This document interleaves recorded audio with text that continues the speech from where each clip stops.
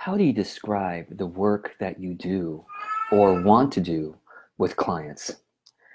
So that's what I'm going to give you an exercise in this video that I hope will help. And as I walk through this exercise, and my cat says hello, as I walk through this exercise, I invite you to comment below with your responses to each question.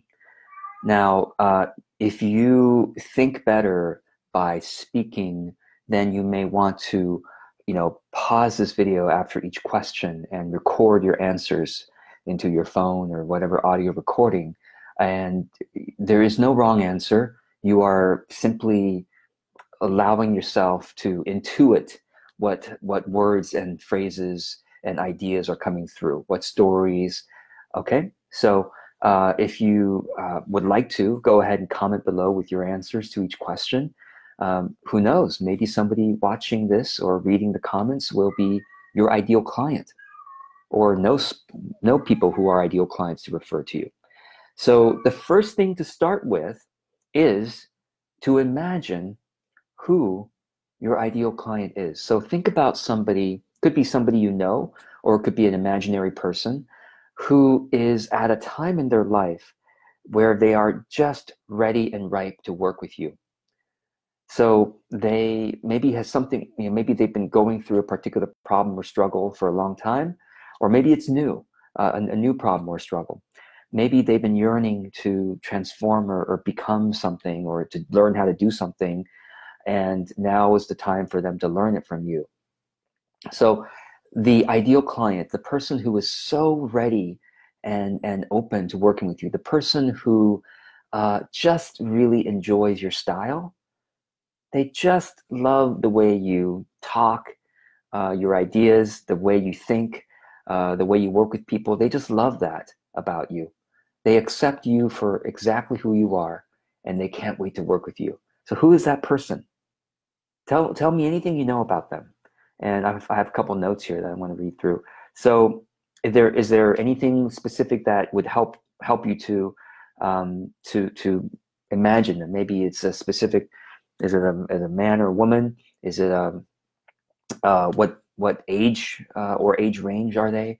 What do they do for work? What's their profession? What do they look like?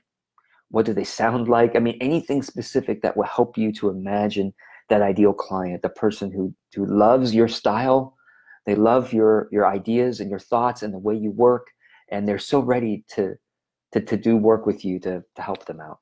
And by the way, this ideal client type of person might change over time. Might be a different kind of person you work with in a couple years or even in a couple months. But what do you know right now, or what might it be right now? Go ahead and comment below. And I'm just going to pause on this video right now, even though this is a live video. I'm going to pause for 20 seconds. Whether or not you comment or not, at least it'll give you 20 seconds of silence to think about it. All right, go for it.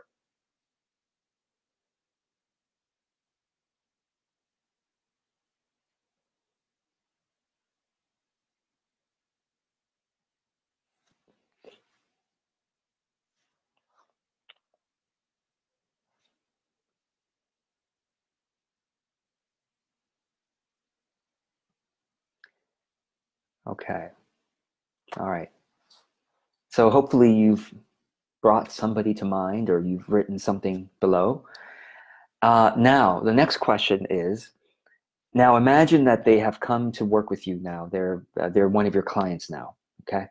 And what is the work that you're doing with them? So that's really the next question. In the sessions that you have with them, if you're a coach, mentor, consultant, healer, you facilitate, you have some kind of session with your clients, right? You meet one-on-one with them or in a group or whatever. What is the work that you're doing with them? Have an imagination of that now. What do you see yourself doing with them? That you just feel so alive doing this kind of transformational work with your client, whether it's transformational work or whether it's consulting on a particular issue, or whether it's healing, or whether it's teaching them something, or it's walking them through a particular process, or whatever it is. What are you doing with them? What are you doing with them right now in that session with them? Um, yeah, anything you want to, and by the way, um, yeah, comment below if you want to write anything that you can see yourself doing with that ideal client below. And it doesn't have to be anything fancy. Don't try to think about an eloquent way of saying it or a poetic way. Just speak plainly for now. Just like, here's what I see myself doing with them. So again, 20 seconds, go ahead now.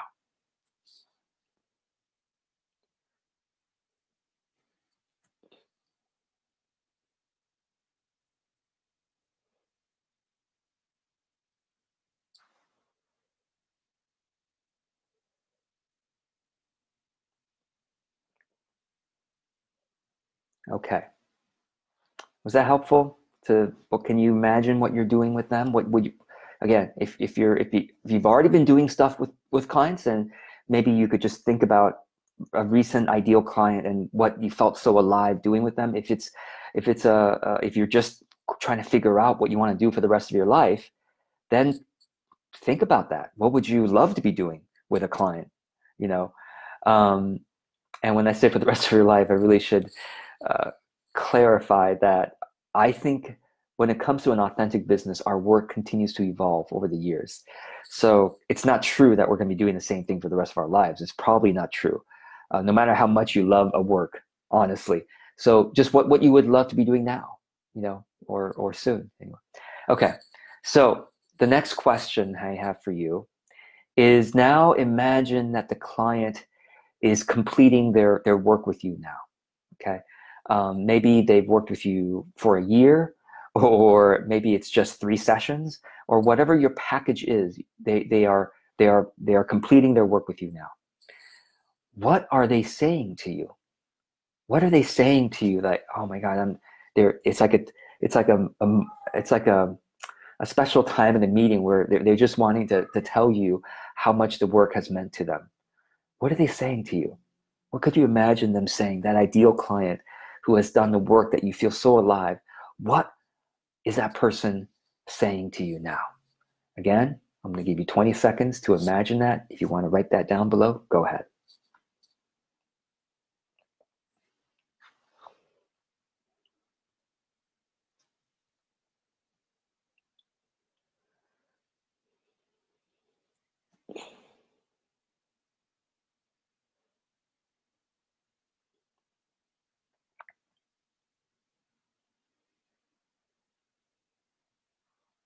Okay. What else is different about them that you notice? Maybe it's not something they've said, but you notice, oh, I notice that you now have more capacity to do this than before.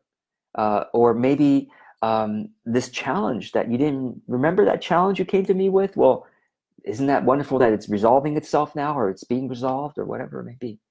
So what else? What else have you noticed is different about them now that they've worked with you? What's different about their life, their relationships, their health, whatever it is that has resulted in part thanks to the work with you? Again, I'll give you 20 seconds.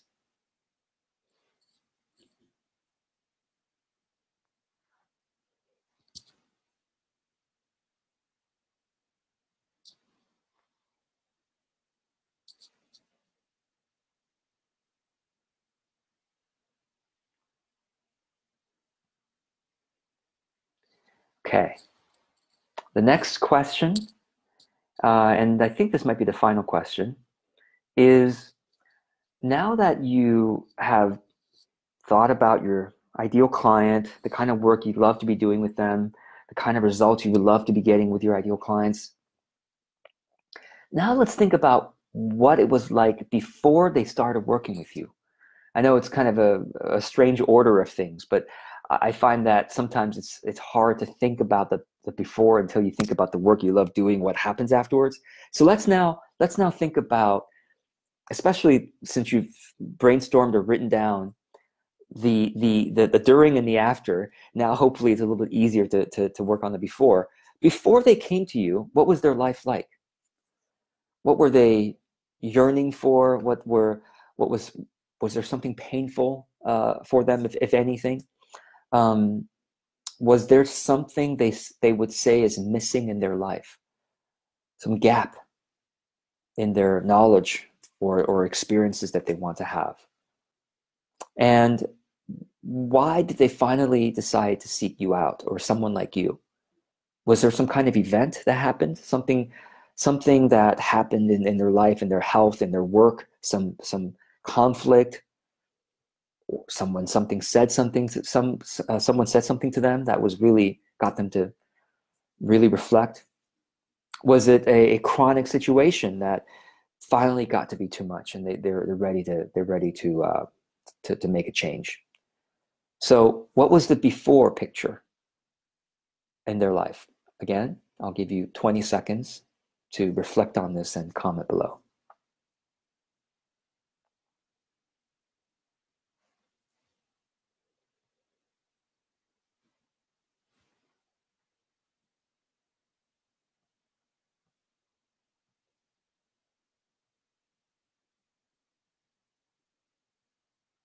Okay.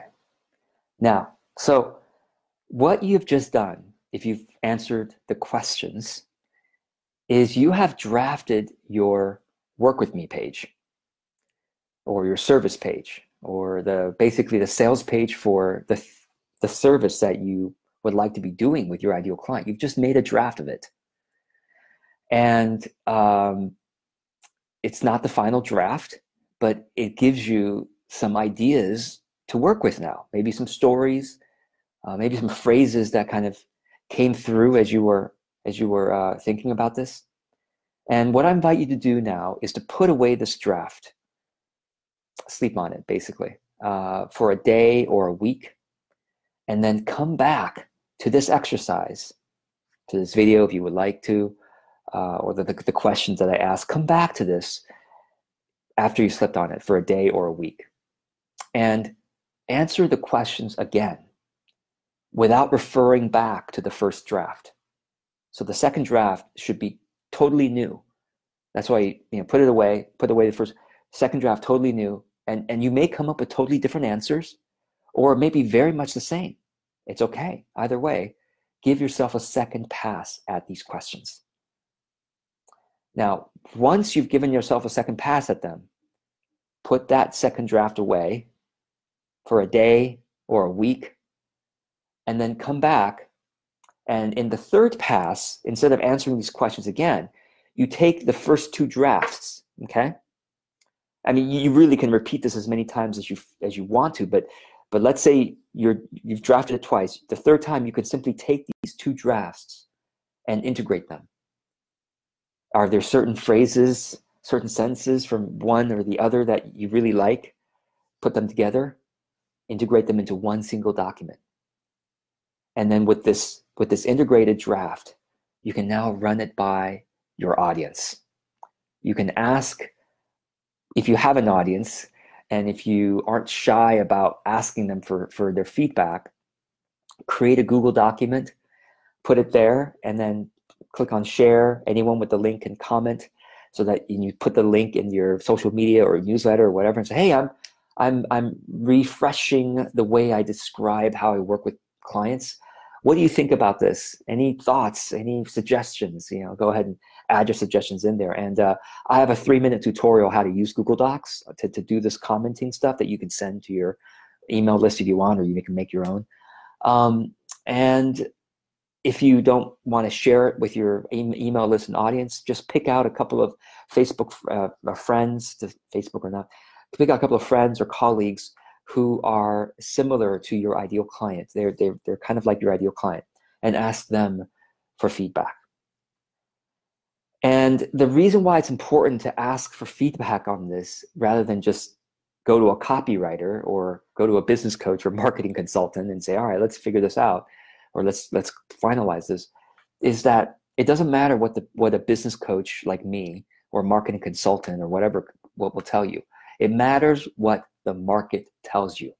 Now, ideally, you get this unbiased, ideally you would get unbiased feedback from people who are not your friends.